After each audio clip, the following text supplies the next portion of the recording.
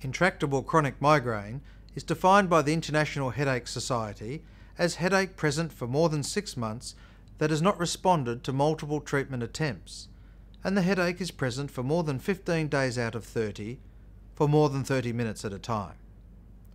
Although the majority of migraine is episodic, a small proportion consists of chronic migraine symptoms, and these patients can be very resistant to both abortive and prophylactic anti-migraine medication.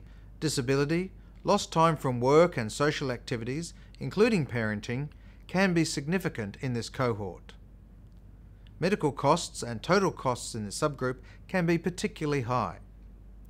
For this group of headache sufferers, occipital nerve stimulation represents a treatment option that may give improved headache control and not only can be trialled before implant, but ultimately may lead to significant medication reduction and side effect burden.